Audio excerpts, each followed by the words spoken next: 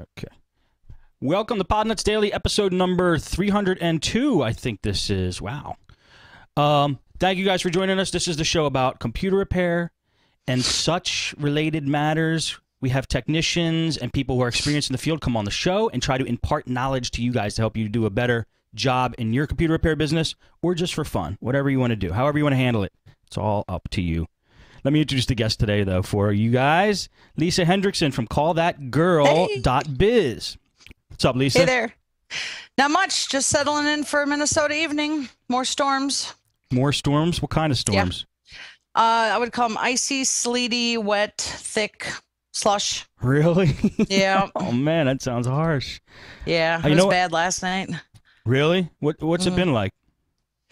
Well, we just started to get our touch of spring here, and it was like feeling good. And then we got about some areas got 4 to 7 inches of, it started with ice and then sleet and then snow. So it was kind of hidden underneath. Yeah. And it turned out to be a big mess. I saw 8 cars in the ditch in a 2-hour period. So it ain't too bad. Yeah. Minnesota. I'm telling you, last time I talked to you, I lived in Philly. I moved. I'm in Florida now.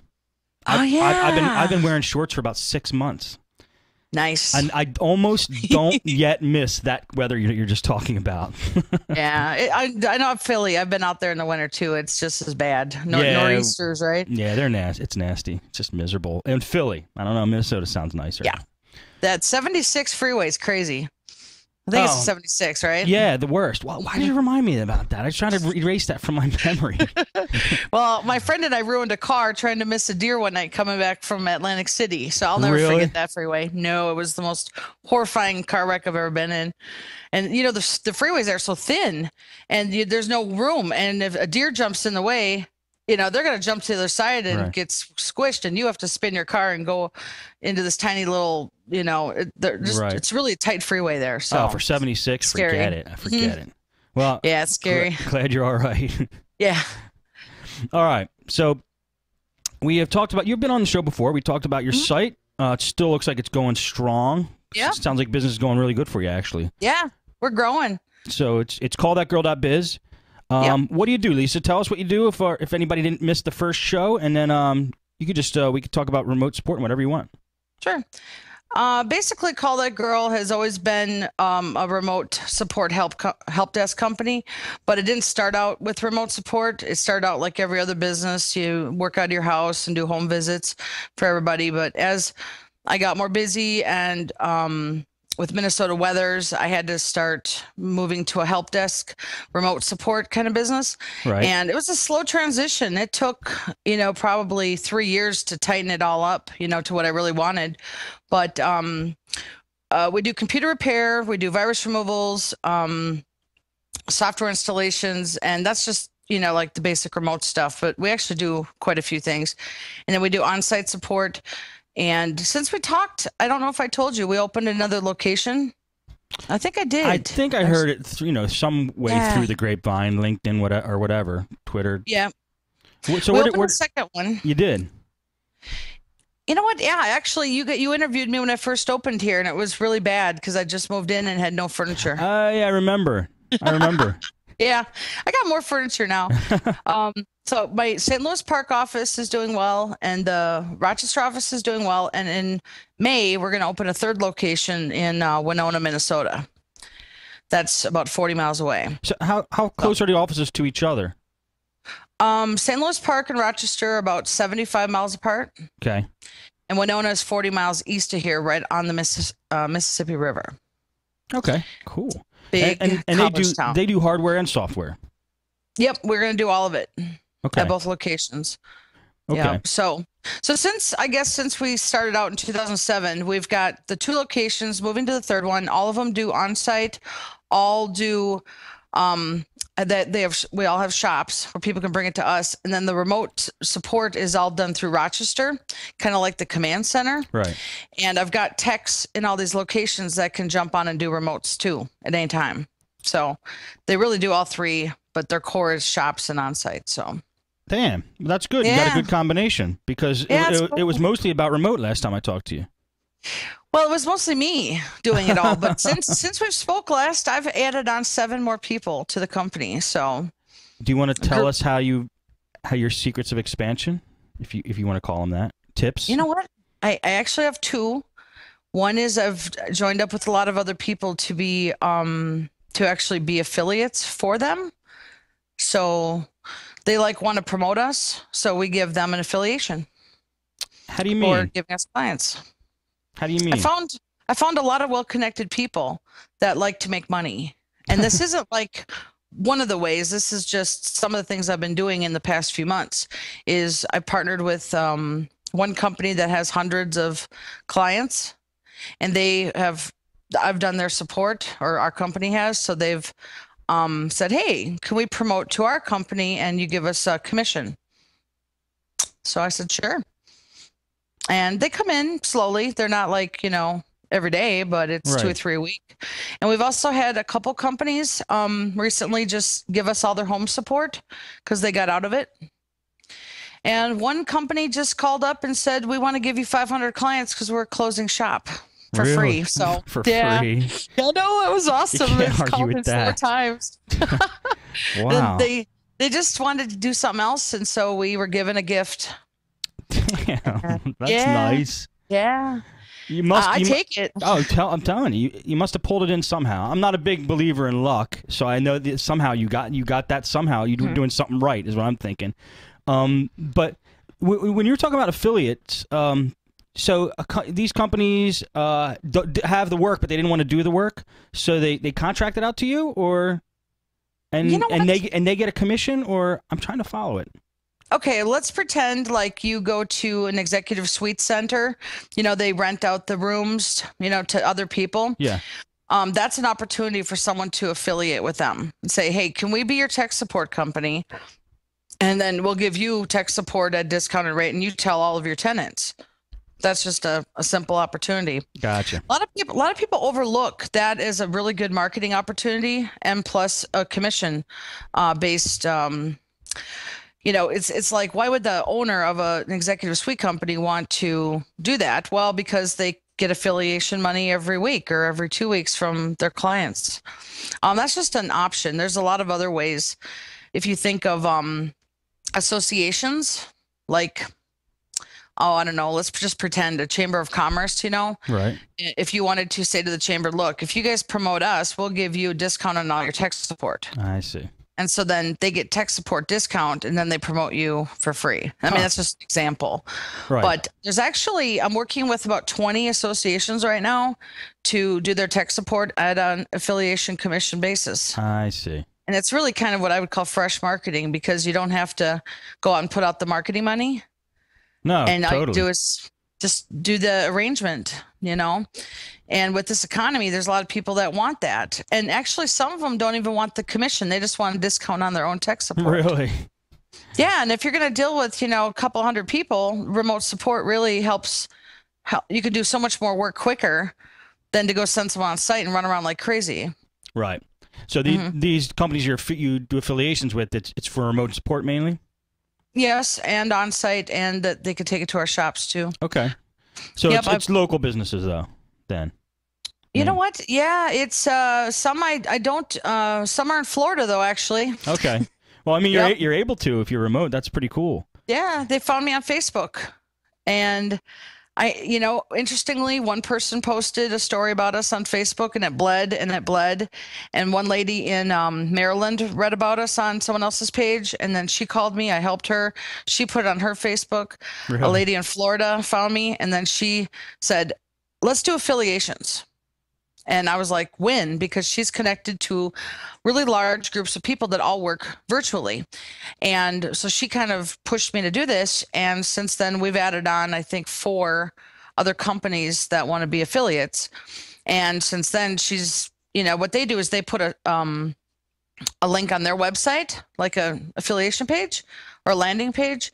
And then she sends everybody to that to go read about us. And then it goes to my website with a affiliation link for them. So we're backlinking each other as well then too. I see. That's Yeah. pretty cool. So that's how you get started doing the affiliate thing. Yeah, but that's just been recently. That hasn't been like for months. It just all happened in the last 2 months, and it really kind of grew. And since I do the remote support, 90% of our calls are done remotely. So We had the plan down and it worked. And these people are really happy because they work out of their homes and they don't have techs. Right, right. They're like, independent, small office, home office, I or see. small businesses. I see. That is pretty cool. How you got Yeah. into that? It's not, it's not something that we usually go over on the show. We always do touch on remote, but you're like really in it. You Yeah. you have insight in it. So I have a lot of experience doing it, Steve, about 10 years. yeah, well, And can't I worked beat in that. call centers. I worked in call centers, and I realized that the corporate model, I figured out their flaws and how to make it better because I really like the call center, Yeah, methodology, I guess. But how do you do it with home users and small office, home office people? You I see. had to figure it out. Good for you. Thanks. So what else do you want to talk about? I'll let you take the lead now. Well, you know what? I think to start off about the remote support book that I want everybody to know is really important is that the reason why I wrote it is because I'm building on my own call center of people. And in the last few weeks, I've added on 2 more techs and they're all going to be doing remote support. So it's kind of important that everybody learns the same processes kind of to do the remote support, and the customer service is very, very important. And if you've ever read online tech forums, a lot of the other techs will say, oh, I remote in.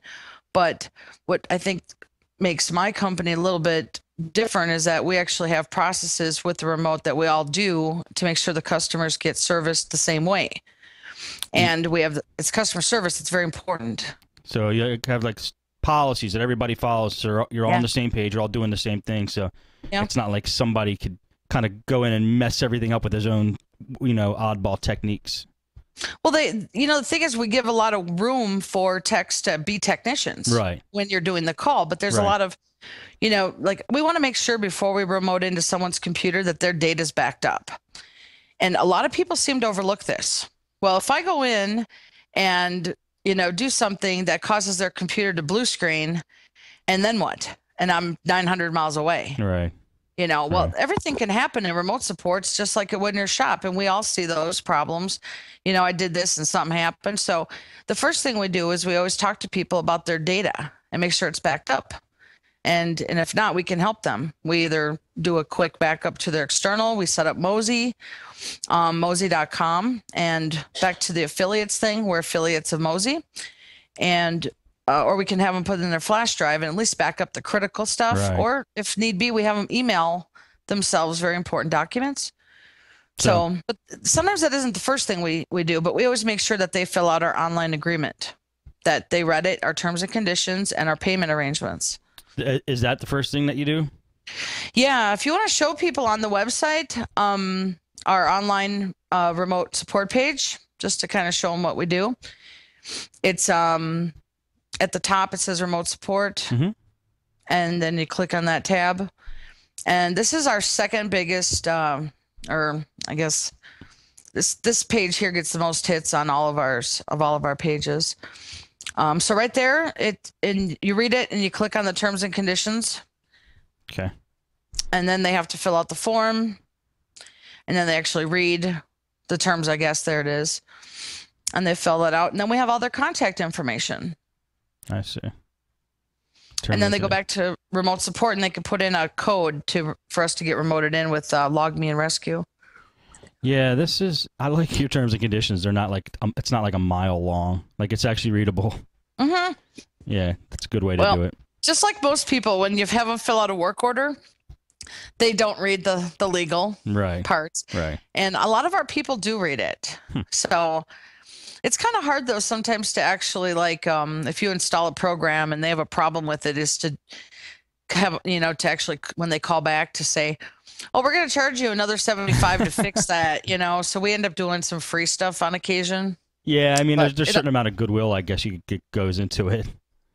It all washes. It all washes, because it's not that often. But sometimes, Microsoft Security Essentials has caused us some problems.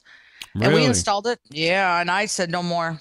We don't put it on. Excuse me, we don't put it on anymore. Lisa, hang on one sec. And I have a problem with the recording here. I have to. I'm going to lose audio with you for about 30 seconds, but I'll be right back. Okay. Cool. Okay.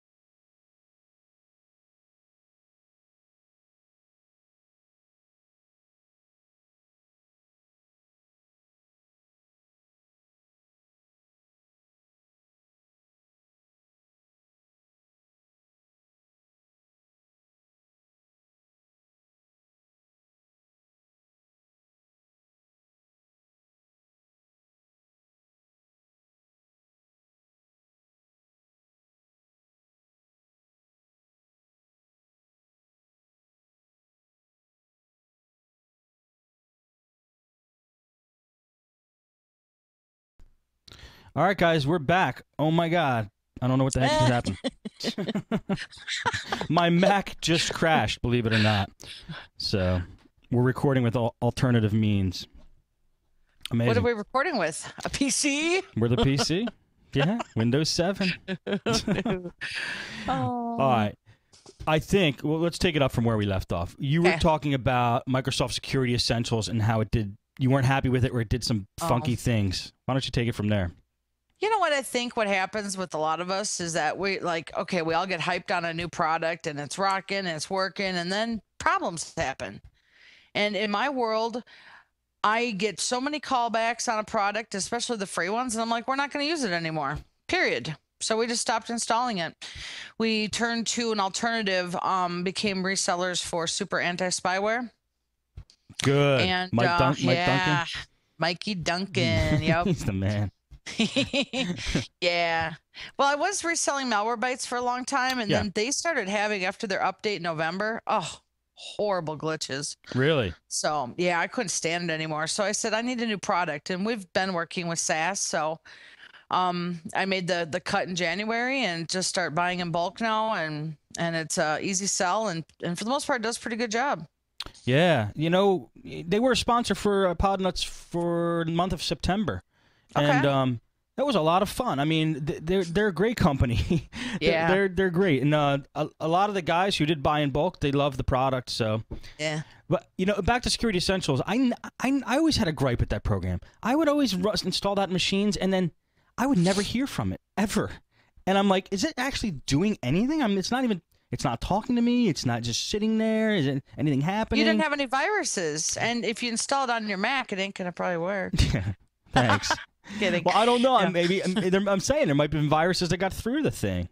Anyway, no, you know what? Here's the thing: is I saw enough of those red clean computers on Microsoft Security Essentials, so I know it works. Okay. But it wasn't robust enough to catch the bad ones, right, the rootkits, right. the rogues, and all the big baddies. So, to me, it was. Here's what we would do: is we would give them Malwarebytes, and then we put on a back end with MSC, and if they it would get through MSC, Malwarebytes would usually nab it. Well, now we quit partnering with MSC and just use SaaS alone, and I think it's just fine.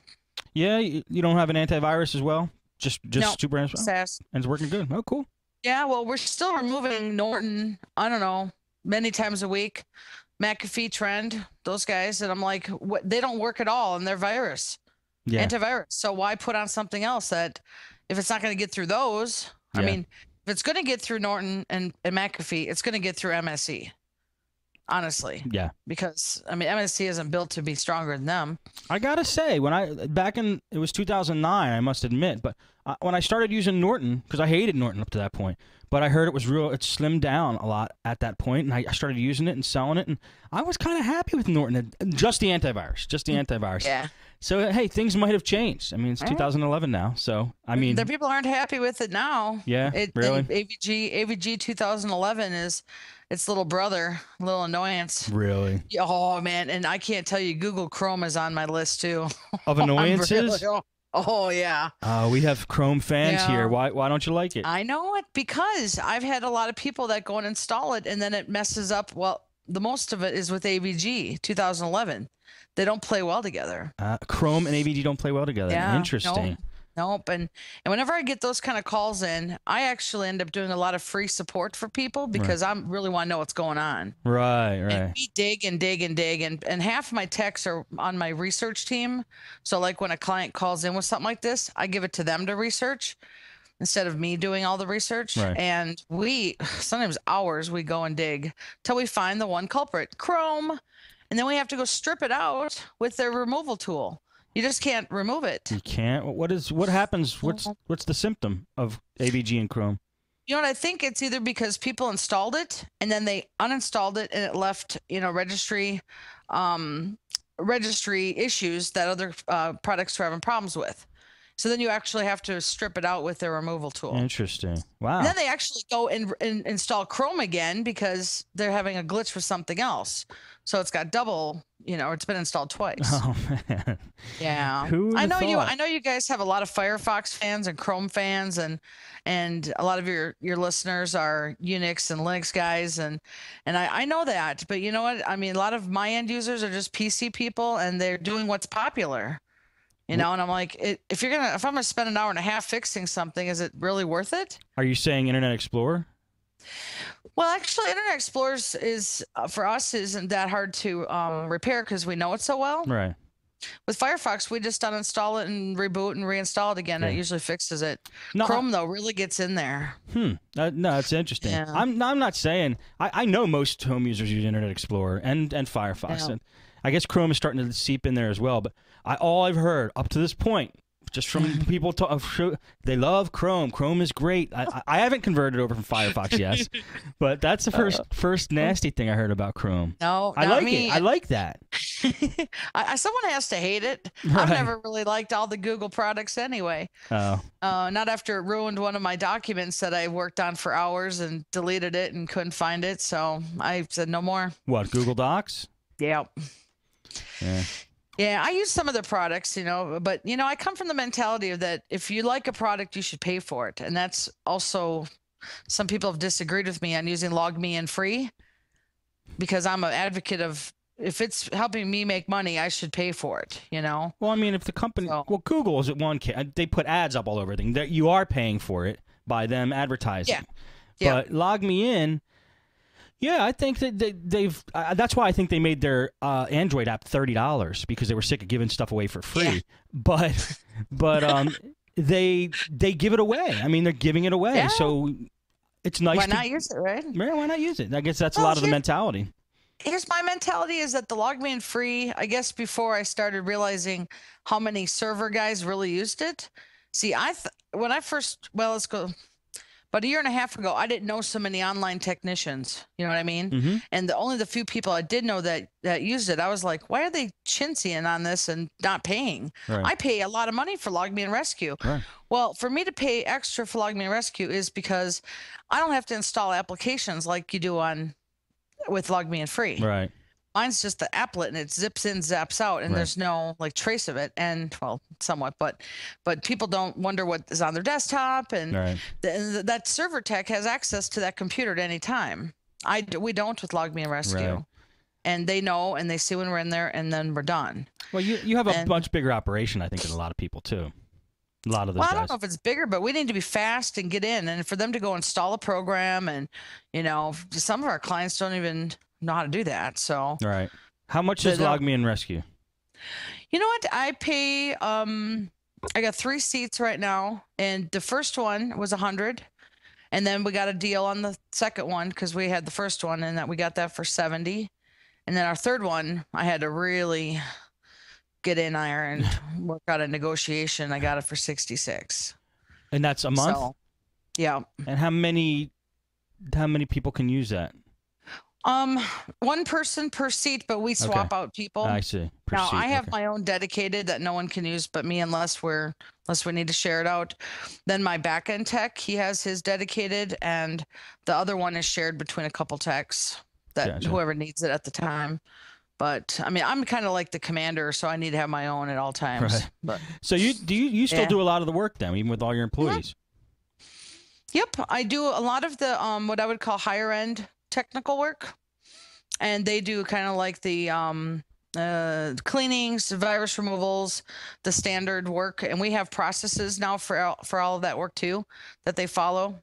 Did you write them up, those processes? Oh yeah, it's actually in another book I wrote too. It's kind of like a manual of operations. So we've got the 22-point checklist that all the techs follow when we do a remote or in the shop, and then the virus removal. This is where we give the technicians wiggle room to use their own brains, outside of a process sheet. But because every virus it's different, so you might not be able to do the same processes. But we have the same things that we do check to make sure that we did a good job in removing it. That's smart. And the viruses are what we're coining as polymorphic right now. and really like changing constantly. And we're seeing the same ones, but they do different things on people's computers. Really? Yeah, like the System Tools one. Oh man, that is just coming out crazy. What does it do? It's like Yeah. smart viruses. It is kind of. It depends on the operating system, and it depends on how they downloaded it, I think. Like some people, they're getting a black screen. They can't do anything. And then some folks are getting just like a big warning screen, the big blue warning, and some are just getting a notification saying that they have infections. So And it's really kind of different. nothing prompting them to buy something? Yeah, the ones that have the infections usually Okay. get that. But Okay. some of them are really bad, you know. Yeah. So it's too far gone. So we do our trickery Yeah. to get in there, and we fix them all remotely too. Do you do can you do reinstalls? I guess you don't remotely. I've done some reinstalls remotely. You got to have a client who's kind of familiar with how to do some things. Right. Like we make sure their data is backed up. But with the factory resets, those are easy to do remotely. I got you. We fix blue screens of death remotely.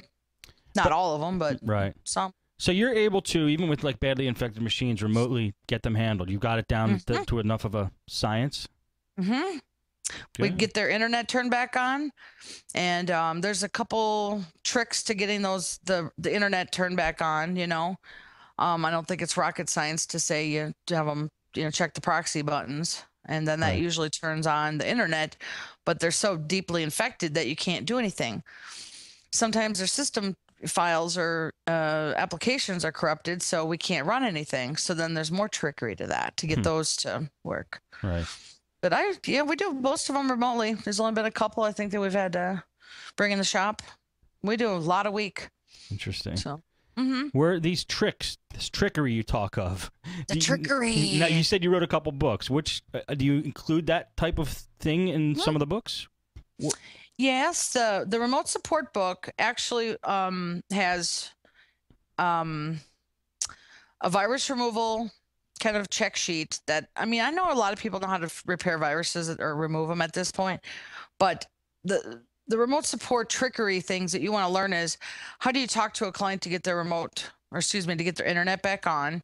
And then there's about 4 steps in there that you can take that sometimes it's safe mode, sometimes it's regular, sometimes the safe mode won't work. And then it's like a check sheet of things that we've done to get you remoted in. And if you can read those through before you do it live with the client, you'll understand it better. And that's towards the end of the book. And then we also have the computer cleaning checklist is in there, virus removal checklist, and a lot of customer service, like things you can talk about during reboots that are safe to talk about. And this is what I teach the techs here. Okay. Is, you don't want to talk politics, obviously. You don't want to talk about religion. Right. Keep it and actually there's a chapter we could talk about called topics that are safe for upselling opportunities. Okay. Like, so you could kind of like figure out if they're a family or, what I've done is say, oh, you got a family? And the mom's like, yeah, I got a bunch of kids.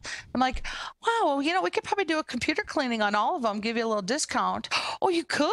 I'm like, sure, let's book it, So that's kind of like an upsell opportunity that you do during reboots and find out if they got antivirus, online backup. With all the kids in college, they can all back up their computers now. Right. And the family account. There's so many opportunities for upselling. Okay, well that's one. So one's family. Just try to see if they have kids and if you can clean up their machines. That's good. I also ask what they do for work. Okay. That's always a safe topic. What do you do for work? And they go, oh, I'm an accountant. Do you work from home? Yeah. Well, then I think, then they got family computers. Right. And then I ask them, I start the drill. What do you use for I'm already in the machine, but I always say, when's your subscription up? And we do a review and I ask them if they're happy with their product. And then we do a virus check just to make sure there's nothing, bad hanging out in there anyway. And we help them with their backup or offer other solutions. Okay. Then we install Dropbox 2 for them now. Do you? Mm-hmm. Now, not for backup purposes, just as a cool thing for them to have? Yeah, file sharing. Okay. I wouldn't trust Dropbox for full backup. Yeah. Because I've seen some problems with that. Really? So you upsell them on Mozy for backup. You'd use when you try to get antivirus out there, you use super anti-spyware. Or Malwarebytes still or sometimes. Malwarebytes? We're mostly SaaS, but sometimes we do Malwarebytes. Still depends on, I don't know. I guess it depends on the client, but mostly SaaS lately. Okay, cool. All right. I mean, and we don't try to upsell every client either. Just so you know, it's just that you have to get to know the client and what's best for them. And we don't have hard upsells. It's all just based on what we think they need, and they're going to buy it anyway. You know. Absolutely. So if we see their subscription running out in 13 days from McAfee, we're like, hey, why don't you buy our product? And it is $40 for life. Right. You know, I have nothing against upsells. The way we've been talking lately in the last couple shows, I don't think anybody should have anything against upsells. You know, it's like we're here to help the listeners with their business, and business is business. They need to make money to support themselves. So if people need these things, and any tips you can give on how the tech can make more money and the customer can be happier, it's a win-win situation. It is win. And you know what? I think that we put a lot of how I figured out the commission that we get off these goes into so many other things, like my training, my techs, and all the extra things about the product. I mean, I can't tell you how many times we talk about SaaS here at Call That Girl, a lot. Really? And we talk about, a lot of talk is being done about that product here. Well, there's always something going on. Yeah.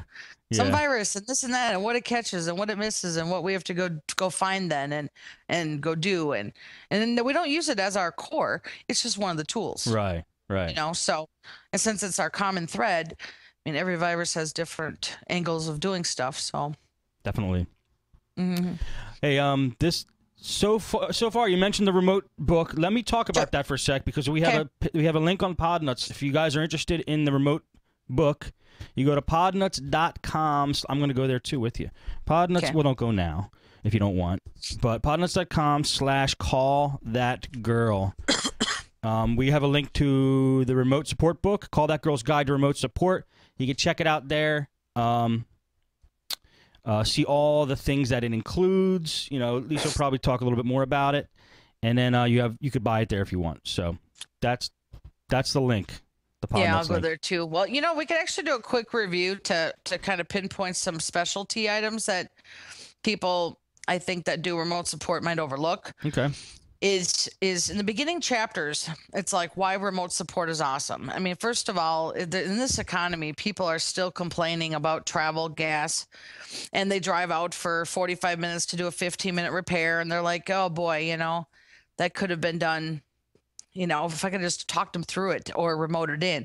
Well, it's so easy to remote somebody in. A lot of my clients are 80 years old and they can do it. And so it's not hard. It's just you have to know your strategy to get comfortable with the remote. And especially with Log Me in Ignition. It's easier for them too. I've never used Ignition. Not Ignition. Log Me in Rescue. Yeah, Rescue. Oh yeah, that's what we use, and I love it. So anyway, we do I do a little talk about the past 2 years of why I got into remote support. And then we have questions for the techs. Like, you know, to do remote support, you have to be pretty patient. Right. And be able to understand that you have to think like the end user. And remember that when you might say, go click on that. And they're like looking way up in the sky, like, where's that button? I don't know. And then you got to kind of rein them down into what you want. And I do a little questionnaire. And then things to do before you start remote support, which is like the legal end and getting your website up and getting accounts made. I mean, a lot of people that are serious about it already have this stuff in place. But for the guy who's working out of his home, that's like, yeah, I can start doing this. You have to prep. And then you have to set up your remote tools. And then I even show you how to book appointments and the questions you ask and how to work it into your calendar. I mean, we all have shop duties too, you know? Right. Then actually doing the appointment and walking people through things. Then there's just a bunch of miscellaneous information. Okay. We do handle payment. You know, a lot of people, the main question is, how do you take payment? Well, with some of our services, it's like computer cleanings are $75 solid, flat fee, unlimited time. Well, that we could take $75 for up front. And then if whatever upsells they want, we put that on the credit card. Okay. But they're like, well, how do you bill them for you're not sure of the time. Well, you can also guesstimate how much time it'll take and say, well, that sounds about like 2 hours, you know? Okay. And so then you can take payment.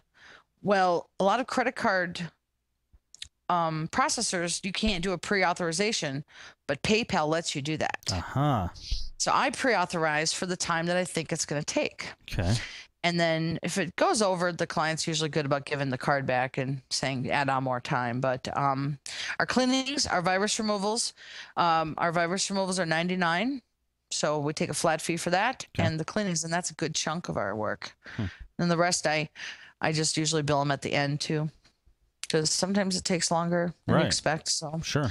Then we also deal with how to deal with computer crashes during the call. Like when you have them reboot, it's a black screen. We reboot and it's a blue screen of death, or you can't get them remoted back in. And we go through a little checklist of things for you to check and do.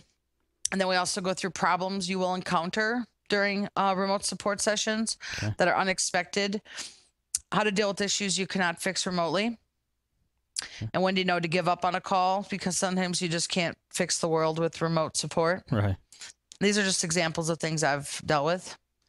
And then how to deal with the client callback, which is no different than if you're in a shop and they take it home and they're like, well, I brought it home and this don't work now.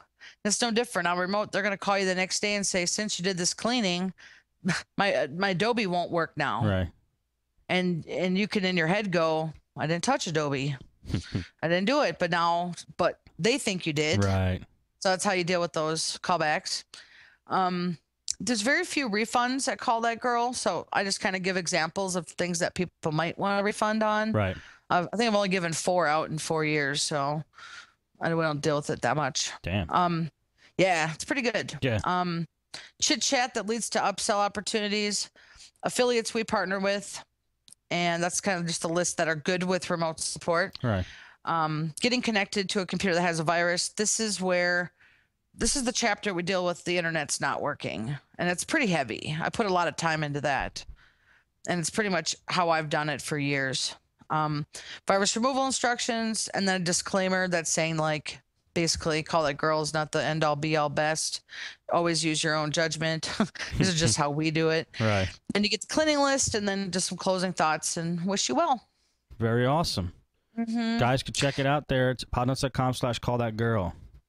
It's a pretty good little book. I think that if you purchase it and you're really serious, this book is not for just everybody. Right. You know, obviously with the price tag at $100, it's for people that really want to add on another service line from someone that's already done it. And this is exactly what I've done to build this. This isn't like some hokey pokey thing. This is all my true knowledge. And like I said, in a few other areas online, that I would probably have to say that 75% of our work is remote, and that's a lot of money for a business. So if you're looking to change how you do remote support, this book is going to absolutely have value for you in the first or second call you take. Oh, I totally get it. I mean, heck, we didn't talk too long ago in the past, and you've expanded like tons since then. So I know. So you know what you're doing, and if you put together a guideline, like a list of like a book like this with all this information in it, you've already sold a bunch of them, and you said people are giving rave reviews on it. So yeah. I can't believe how many I've sold already. It's so awesome. And the thing is, people are like, don't you feel like you're giving away? People are going to take your competition. I'm like, you know what? I'm in Minnesota. There's 4 million people here. I could sell lots of these books and we're never going to cross compete. Right. There's so many people in the world that I'm like, why not share it? Plus, I get asked a lot online from people about how to do stuff. And I'm like, at this point, you could purchase the guide. It's a full rundown of it all. And I don't fear competition with remote work. Right. I really don't. And in fact, I'd be proud if somebody started using it and did well. It's true. So I've wrote a few publications now. You write it to share. What you wrote a few publications? The social media guide. Oh yeah. Oh, your books. Yeah, definitely. Yeah. And I also wrote up a manual of operations for business procedures. Yeah, I didn't see that one. I remember the you must have did that one recently too. I remember the social one. The social one's done really well, and we're actually going to work on, in my side time, if I can find it, a second edition, which is going to be more robust and include more of my blogs, and kind of make it a printed book. Cool. Instead of an online one, yeah. Now, I'm like you. I mean, with as far as competition and putting information out there. Plus, everybody remembers their mentor. You know what I mean? Yeah. Unless they're a real a-hole, they're not going to screw you over, the person who taught them all that No. stuff, you know? So it's, and Yeah. you actually meet a lot of people doing it that way too. I've kind of been looking up to a lot of the people in the computer repair world. Now, I've told you before that before Technibble, I didn't even know any of these online forums were here. Mhm. I don't know how I missed them. I just didn't ever catch them. And since I've met, a lot of the guys on Technibble, you and some other folks, it's kind of just been really cool to share information with everybody. And I'm a big advocate on giving a lot of information. So, I mean, I don't Yeah. sell every single piece of knowledge I have. I Right. go on forums everywhere and give out information on tips and tricks, things I've done. I ask for opinions too, because I don't Hmm. know everything. Right. And I just love this. I don't know how I missed it, but it's been pretty cool for me too, Oh yeah. to It's meet just- people. yeah, the communities for between all the sites and just in the whole field is just pretty amazing. I never expected it either when I started this. Wow. How long ago did you start it? It's close to 3 years now, I think. See, I started my business in 2007 and I didn't know any of this stuff. I had to do it all on my own. Every part of it. I didn't even have one friend that owned a computer repair business. Really? And the guys I did meet didn't like me. They didn't want to become my friend. So I was really a lone They soldier didn't want to be your friend. this army. And in Minneapolis, it's kind of a competitive market. Really?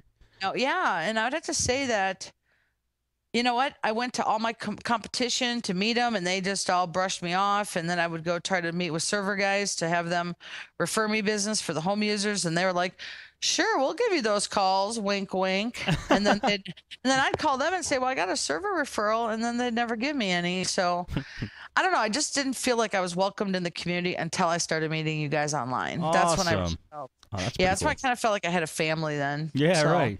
Good. it was cool. That is awesome. You know what? I just looked on your site and I see that Android app addicts thing. I still haven't done that Android. What? I broke down and did You mean you have torch.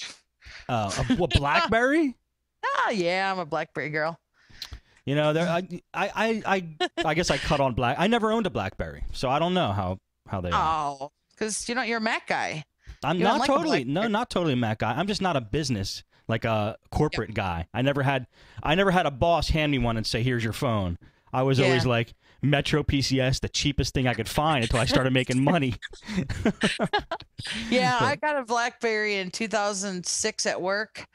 And I mean, after I had that, I couldn't go anywhere else. That's all I knew. And then I went on my own and had a BlackBerry. And Yeah. then this time around, I looked at the new apps and all the phones, and I was like, I don't even like this. It's like a Pop-Tart.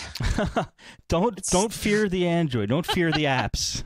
No, Listen Well, listen to you the know what? show. You'll have fun listening to it. You'll want an Android phone after it. no, you know what? I'm just not going to do it. Yes, you will. Nope. In fact, I'm seriously considering getting my Pearl back. My old BlackBerry Pearl. I understand what you're saying, but you can only hold out so long. I know. All right, let me read some emails here. Okay. You know what? I did want to ask you, too. All your employees that call that girl, do they have to be girls? No. So you have male technicians at Call That Girl. Yeah.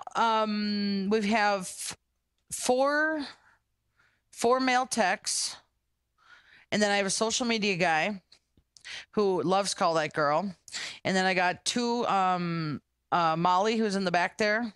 She's my after school helper. Nice. And then I have another gal that's coming on from the network school. I actually have had really good luck with network students coming in. Really? Yeah, because they're all hungry to learn, and there's no jobs. So what I've been doing is putting them through an intern academy, and once they pass, then they get put on. Nice. And I've been doing that since right around the time you interviewed me. Yep. Where do you get network students? Local colleges? Network schools. Yep. Cool. What? I don't know. The one that's full time with me, he went to a school like 80 miles away and just drove there every week or whatever. And he interned for me for 2.5 months and then came on part time and was on for about a month part time. And then we just moved him to full time. Huh. And the tech in the cities in Minneapolis, he has a lot of network experience, but is a little more of a veteran of repair, and the next three are all graduating this spring from network school, but they go through kind of a full training with me. Like they have to learn a lot of stuff before they quote pass. Right. No, I think that's awesome. Mm-hmm. It's really good too. And my Mac tech, he's just rambunctious. PC, Mac, he does all this stuff. He knows design. I'm like, wow. I'm really lucky. Yeah, really lucky. And he knows how to fix like a lot of things I with the Mac with the iPods and iPads and all that stuff. I'm not too into those products, but you might have to be at some point. I mean, not to use them, but maybe to service them. Well, you know what? In the back here, he set up a Macintosh design studio in our office here, and it's pretty cool. I just don't touch it. The other guys do in the shop, but not me. So. We'll see. We gotta. I wouldn't say try to convert you, but you gotta dabble. See what it's like. I bought a Mac in 2008. Yeah. And after about a month, I couldn't stand it, and I put it in the closet for a year. Okay. Maybe you won't dabble. Then I sold it. So I was like, oh, I'm gonna do. Well, see, I started a Mac, Steve. Did you? I don't know if that counts. Does it, when was that? Because 1996. Yeah. No, I did too in college. Yeah. But then they weren't the same as they are now. No, I also did AS400 and VAX. That was my first. Really? I didn't even see a PC for about a year after I worked in the lab. So when I got to my first PC, I was like, oh my God, what's this? I loved IBM PC Junior was like my first PC. It was fun. I don't know if I remember that one. It's old school. Yeah, I didn't have a computer till 1997. So yeah. I worked in the labs as a lab attendant and supported the Macs and the VAX. That sounds like fun. Yeah. And I did some AS400 support, VAX admin support with the Unix guy. So I actually didn't do all that before PCs. Really? That's pretty awesome. Do you remember IN% quote? No. Do you remember that? No. That's that line when you had to send an email? No. IN% quote, and then you typed out your message, and you had to make sure it was under so many characters, and then you'd hit %send, and that was like the old coded really email. I bet you a lot of people listening have heard of that. They might be mad at me for not hearing about that. Well, we all do different things. So yeah. No, I had a period when I was out of computers. It was like 5 or 6 years. I just didn't touch them, and then got back into it like hardcore after that. You're like, okay, I got to get back to being a nerd. Yeah, seriously. Yeah, you can leave it and lose a lot. It's true. I feel like there's this gap of knowledge I'm missing. All right, let me read this one from John. He says, hey, Steve, congrats on the 300 mark. I was hoping you would title the 300th episode, This is Sparta. There's a common issue that I run into that I found a solution for. If you were installing Vista 7 2008 R2 and notice the installer is taking a significant amount of time to display your initial options of install, go into the BIOS and check to see if FDD, the floppy disk drive, is enabled. Lately, computers do not include FDD, but motherboards still support them. Also, some motherboard manufacturers default FDD as enabled. If you have FDD enabled but no FDD attached, the Windows installer hangs for about 10 seconds trying to communicate with the FDD.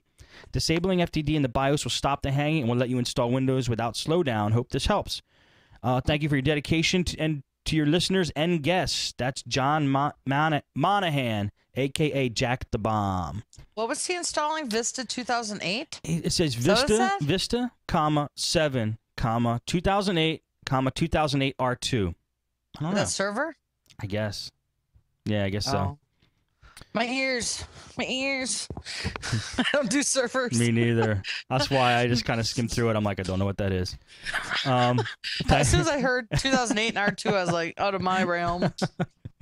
You know, Steve, just because you do one thing in computers doesn't mean you know everything. Oh, yeah. Far from it.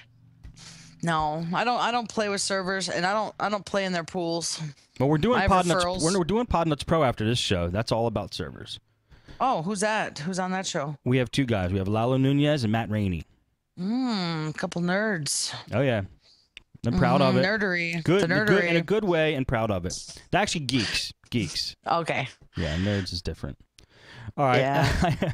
He says, P.S. I have heard you started a Podnutz Pro. See, even Jack knows about it. I've worked as a system support engineer for a year now. Wow, he's done a lot of stuff.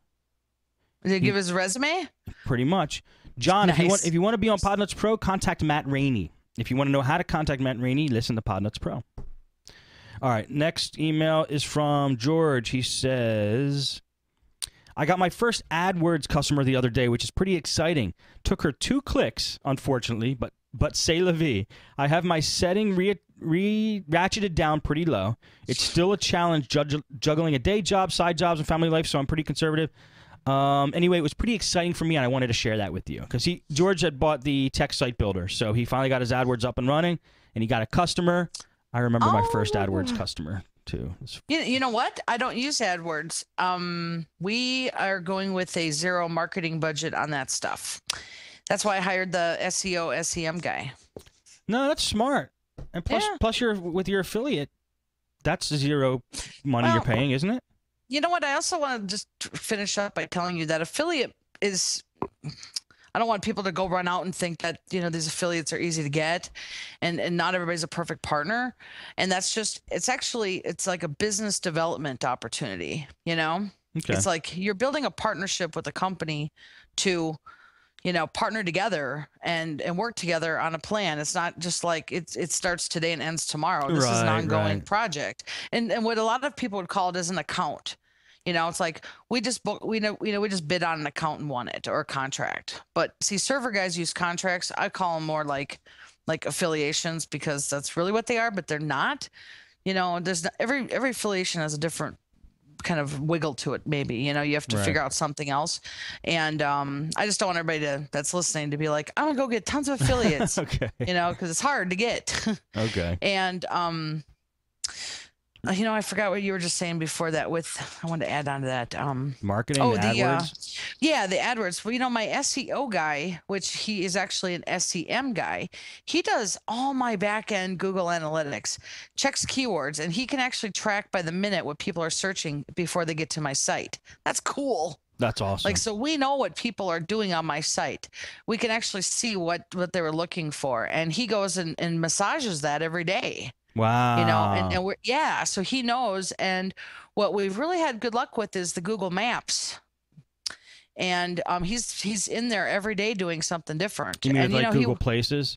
Yeah, because I got the 2 locations, and we got a pretty big client out of that the first week he did that. So that paid off. And then we asked him how you found us, and he said Google Maps. And we know, because I've had him up forever and I never got anything. But he does a lot of that tweaking out every day. Good. I want a guy like that. You should hire him. He's awesome. I probably couldn't afford him. I probably couldn't afford him. I think you could. Right. They're not as expensive as you think. They're not, I think you have to give somebody, an SEO person, a list of things you expect done and give them a little wiggle room to learn, because everybody's business is different. But once they're in, they don't need as much time because they've already figured out what you actually need done and stuff, So I don't know. For me, it was about a month and a half of him really learning Call That Girl, everything we've done, all of our marketing. And, we do so many things with social media constantly that every day it can change. I put out a new blog, and that can really change how things go today. Oh, big time. And he takes those blogs and go post them on like 50 article pages. Really? Yeah. Yeah, I need a guy We've got like them all that. set up. Yeah, you do. My marketing hat is not being worn. Well, I'll send him your number. All right. Yeah. I also put an email to myself in here. I want to read the people's names of everybody who donated for the 300th episode, because I so appreciate what you guys did, but I don't have it put together yet, so I'm going to read it next show. That's awesome. What? This is from 302, right? Yeah, it's 302. But oh, that's all right. Hey, we're getting slammed with emails here. Guys are keeping me busy. Good. This is from Dale. He says, Steve, I just listened to episode 300. I wish I could have caught the announcement to send emails or voicemails. Don't worry about it, Dale. Honestly, I believe your shows have changed my path in life. Every once in a while, I'll read an email that just bolsters up the Podnutz Network and just makes us feel really damn good.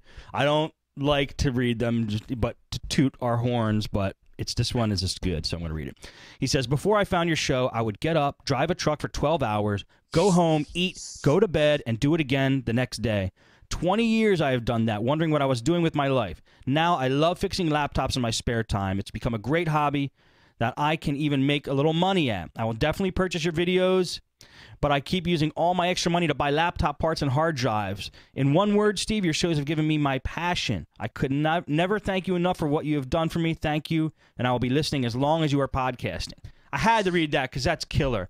And I know he says my name in it, but all of you guys contributed to what he's talking about there. So I want to just thank everybody for that. And thank you, Dale. That's a nice message. You know what? There's nothing better than seeing somebody that is trying to do what they are passionate about and get out of their jobs that they have to do, like because they have families to support or that's just what they've done. And one of my techs right now is in the process of that. You know, he's been like, I found my passion and I'm going to work in computers. Yeah. And I'm like, I'm going to do everything I can then to make your dream come true because I need a guy like you. He fits the mold. And you know what? There's no job, so I'm like, I created him a job. Exactly. No, it feels good. And it's a good fit. You got a good person out of it. People want to do what they're passionate about a lot, and we get emails like this all the time. And a lot of guys just don't know where to start or how to do it. And we go over it in the show a lot about how to start from scratch. So it's getting through, and I'm glad people are taking up the information. Well, we could do an interview sometime about how to start a computer repair business because I've yet to see anything really good out there on that. If I would have seen that book when I started, I would have bought it in a heartbeat. Yeah.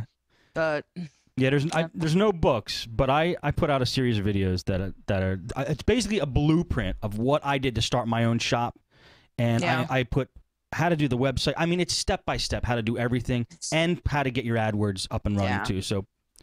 That's the AdWords. I guess a lot of people do that, and to me, I'm like, I just don't get it. Like, so you pay and you get higher up the list in Google, right? You get traffic. I mean, it's like you get instant traffic. It's a light switch, on and off. But I want traffic today. Turn it on. I turn it off. And but what about MSN, Yahoo? Don't those matter? They have their own. They have Microsoft has Ad Center. Yahoo has was Yahoo Search Marketing for a while. I don't know what. I think now they merged with Microsoft. Pay-per-click is I haven't done it. I sold my shop a year, 2 years ago, but when that's how I started with AdWords. I mean, it costs $5 to sign up. You get up there, instant traffic. I don't think you could beat it. See, my SEO guy's doing it. Yeah, let your SEO guy do it. That's fine. Yes. But I gave him a budget. It's okay to do both. It's okay to do both. But what he did, instead of us paying, he went and found a bunch of words that people are coming to my site for anyway, and those are the free words.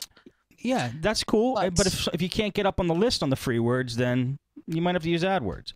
If he sounds like he's good, so he's probably getting you up there ranked high. I think so. But here's my question: if you're in a competitive market like Minneapolis, St. Paul, it can cost really a lot of money to be at the top. This is true. Yeah, and I'm like, from what I've heard, it's a lot of money. But it still might be worth it. It still might be worth it. You pay a lot of money for Log Me and Rescue. Some people pay a lot of money for their marketing. It's whatever's gonna make them the most money, I think. I think what used to mess me up was there's AdWords and AdSense. And I didn't really pay attention to the difference. Yeah. I don't want to sound like stupid, but to me, I just never paid attention because I didn't want to do it. I just never wanted to be on top of Google. Okay. I don't know why. I just was like, I didn't care. Google wasn't even part of my marketing. But that's good. Everybody, no, it is. Everybody has their way of doing it. If it wasn't for Google, I would not have started my business. Really? Oh gosh, yeah. I was AdWords all the way. It's all I used. No, I didn't do any of that. I did it the old school way. Go out and network. Meet people. That sounds difficult. Yeah. Remember we talked about that last time, and you were like, what do you do? I said I go to events and give out my cards. No, that was great advice. A couple other guys have talked about that since then. Those like networking breakfasts and stuff like that, and giving out cards and meeting people, and that's a whole nother show on its own. All right. Yeah, definitely. Another day. All right, let me see here.